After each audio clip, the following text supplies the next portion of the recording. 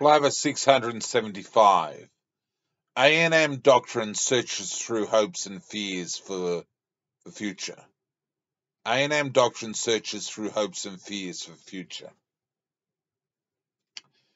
Fears of people not receiving salvation, and hopes that people will receive salvation, and hopes for a better world, a resurrected world, a world to come, ideas like that. So,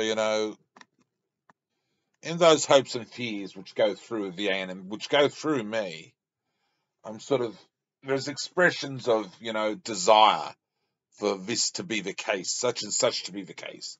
But then there's the fear, which sort of equates with sobriety.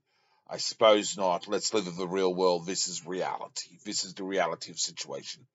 That's just vain, wishful thinking, dangle. Resurrections are fantasy, and this is the world. This is the way it really is. So, hopes, fears, aspirations.